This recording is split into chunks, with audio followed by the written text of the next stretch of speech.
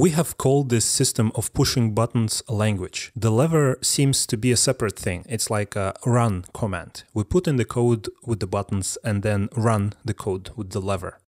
You know how linguists discuss grammar, structure of words and stuff like that? They don't really care about novels or songs or stories. They are very much interested in the language used in those novels, songs and stories. They care about the code. Most people are the other way around. We care about the story, about the meaning. Not only in books and movies, but in everyday life. When I'm telling my girlfriend to buy me another sketchbook because I'm doing awkward drawings for teaching, I care about the result, the goal, not about the grammar and the history of the word sketch. We can think of language having two things to think about, or two aspects. Grammar and meaning. Programming languages are similar to this, but since programming languages are way simpler than human languages, there isn't much grammar, there's mostly syntax, word order and spelling. And for the meaning, computer scientists use a fancy word, semantics. Let's compare Tota's magic box language with some modern programming language. This box has very hard syntax. It's difficult to operate with X's and O's. On the other hand, this modern code looks, well, like English. This syntax is much easier to grasp. We can at least guess what each word means. The set of rules that describe how symbols and words can be used is the syntax. You will see that some programming languages have similar syntax and some have exotic, unusual syntax. The semantics or the meaning is harder to see because it's not explicit. What is the meaning of this code? It's Fireflash, as we know. What's the meaning of this code? Maybe you guessed it, it prints a phrase backwards. The meaning, the end result of running code is the semantics.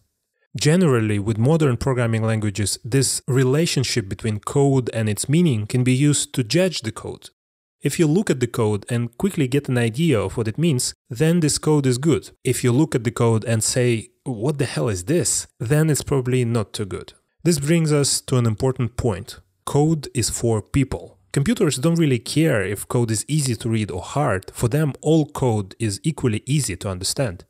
You might say, well, I want to write apps and websites, so I care about the meaning, semantics, just like a writer cares about the story and not about the linguistics that much. So why bother with syntax really? Well, programming language is the tool you use to tell your story, be it an app, a website or a robot. And the better you know your tool, the less you think about it and more you can do. Just like a writer must be able to express ideas with correct words and syntax for people to understand. Luckily, programming languages have very simple syntax compared to human languages, so don't worry. Even though we must learn syntax, it's going to be pretty easy. Well, is programming easy then? If computers are stupid and only do what we tell them to do, and programming language syntax is easy, then this whole thing must be pretty easy, right? Well, no. Programming is not too easy, honestly. I mean, yeah. Writing a high school essay is easy compared to writing War and Peace. And writing a PhD thesis on quantum tunneling is on a different level completely. So we should not generalize really. All of those activities are writing, but comparing them and making arguments about writing in general is pretty useless. Programming can be easy or very hard, depends on who is doing what. You will quickly realize that syntax is easy to learn, but it doesn't really help you alone. It is necessary, but it's not sufficient. During the following lessons, we will focus on the semantics, the meaning, and we'll explore some fascinating ideas that made it possible to create computers, internet, robots, and mobile phones. We will learn syntax as we go. One last thing we have to touch before we dive in is, well, what language to choose? There are so many, and this might seem like a critical moment. It is critical, but not because we must make the perfect decision which will affect the rest of our lives. But because we must understand that choosing a programming language is like choosing a writing device, not like choosing a human language. You can write a story with pen and paper, using a typewriter, a computer, or a whiteboard.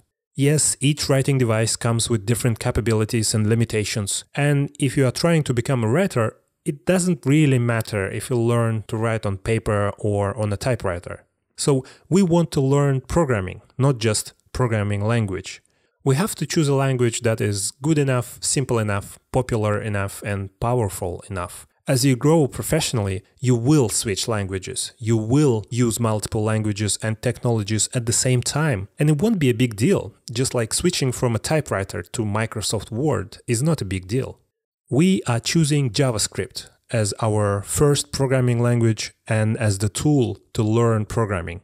JavaScript programs are running pretty much all the time on your computer because most of the websites, including the one you're watching this video on, use JavaScript. It's extremely popular and it's getting more and more popular every year. So yeah, let's go ahead and start programming.